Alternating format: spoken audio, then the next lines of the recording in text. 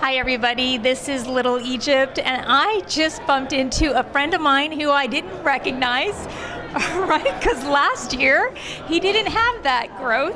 That Distinguished in gray, right? Distinguished in silver foxish, right? That's everybody, this is Johnny Devine, a legend.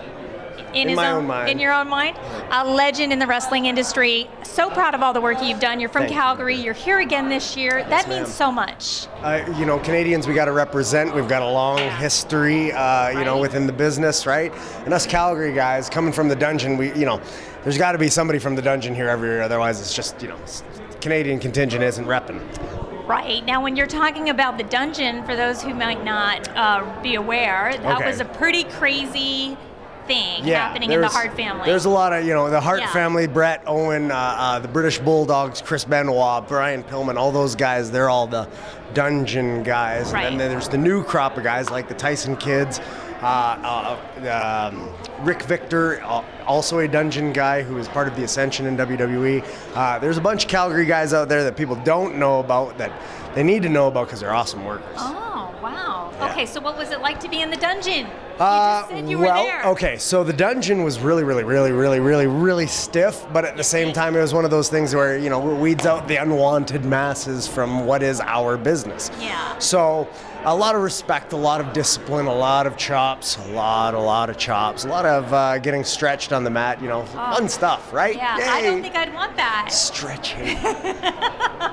You look like you're half talented yourself, Little Egypt. Perhaps I No. Oh, no.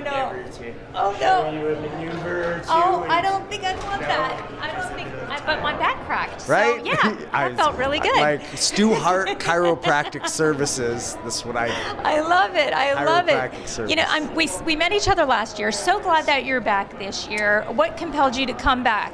Well, anybody who loves this business has a deep-seated love for wrestling. If you love wrestling, you should be here because this is the history of what we've done.